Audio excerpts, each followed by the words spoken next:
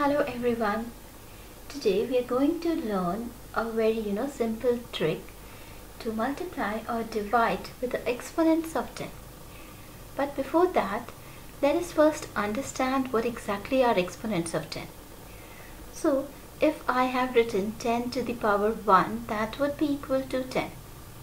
10 raised to the power 2, that is equal to 100. 10 raised to the power 3, that is equal to 1000. Now if I want to say that I have to multiply a number, suppose 3.21, I want to multiply it with 10, so I'm going to get a product 32.1.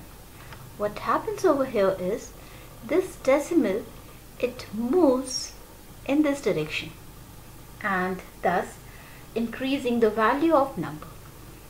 Now if it is 3.21 times 10 to the power 2, 10 raised to the power 2, so we are going to move the decimal towards the right side by 2 digits.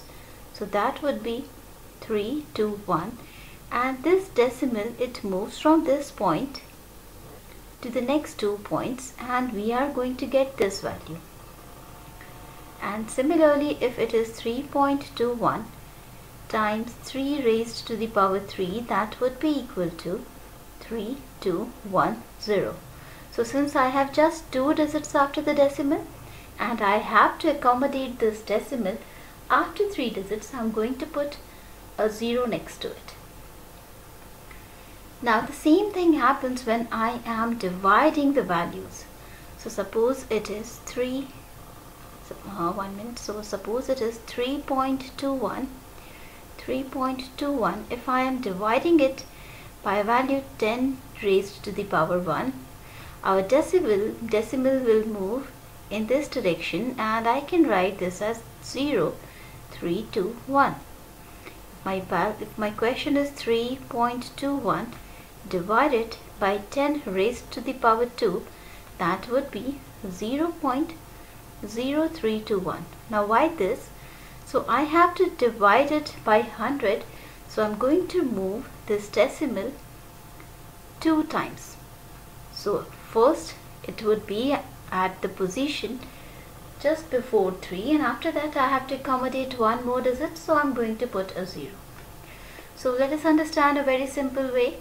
What we are going to do over here is, suppose my number is 3.21. If I have to multiply it with an exponent of 10, suppose it is this value, in that case I am going to write it as 321, maybe a certain number of zeros. What I'm doing is, now this was my initial position, I'm going to count 4 digits, and after that I'm going to put the decimal after that. So it is 1, 2, 3 and 4, putting it over here.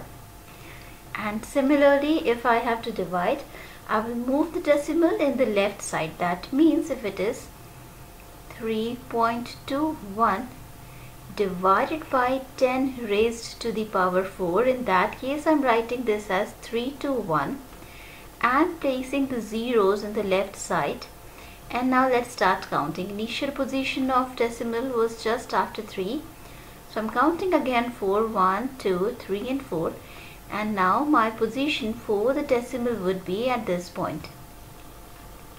So it would be like this.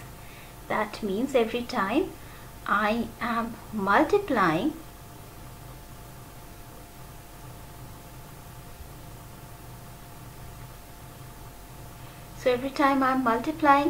I'm going to move the decimal to the right, and for every time I am dividing, I'm going to move the decimal towards the left. So yes, that is the only simple rule we have to follow, and we are good. Thank you.